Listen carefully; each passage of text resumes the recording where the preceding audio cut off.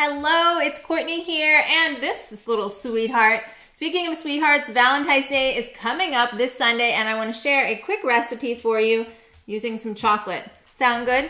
Awesome. So I have some melted chocolate. I've been working with chocolate for the past hour, so I feel like there's probably chocolate everywhere. So I melt this over a double boiler. Microwaves are absolutely a swear word. I'm sorry, but yes, 100% they are not promoting health. So I have melted chocolate, 100% chocolate chips, these guys right here, and I add a little bit of coconut oil. So there is no sugar. If you're interested in sweetening this, I would use monk fruit sweetener, okay? So simple recipe. This is like fast, 5-10 minutes, done. Something for your sweetheart. And, you know, I'm just planting the seed here. You can go on and think of some other ideas. But these, I just added Brazil nuts.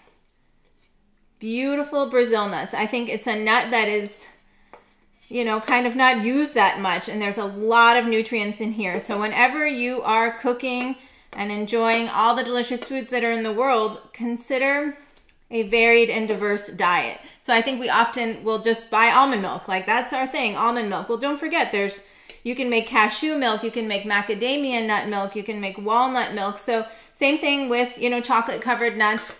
Change it up, use different types of nuts. So I also have macadamia nuts. These are so beautiful and kind of, you know, like luxurious in a way, sometimes hard to find, a little bit pricier. So perfect for Valentine's Day, just a little extra special.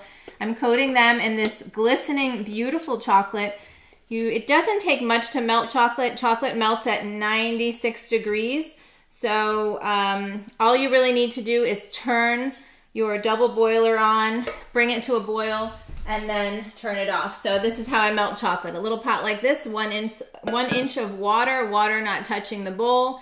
Turn the water on, pretty much bring it to a boil and shut it off, and that'll be enough to melt your beautiful 100% organic chocolate. So now I have these nuts. We're gonna get a little crazy here and add some, there's chocolate all over me. Delicious. Add some smoked cinnamon. Yes, smoked cinnamon. This is so fun. We're making smoked cinnamon and chocolate covered nuts with a little bit of sea salt. So this is coffee salt from my buddy Ben Jacobson up there in Oregon in Neatards Bay, harvesting some beautiful salt, and I'll just put some on there. I'll put these in the refrigerator.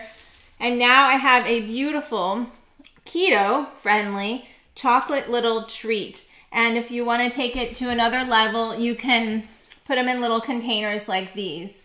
I chose the rose gold, so pretty.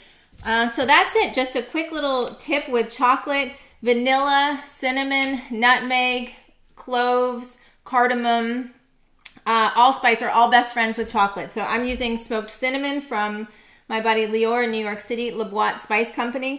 But all kinds of flavors go well with chocolate. So have fun, make some chocolate covered nuts, and sweeten the chocolate with a little bit of monk fruit, or you could use a little honey or a little maple syrup, but keep it low sugar.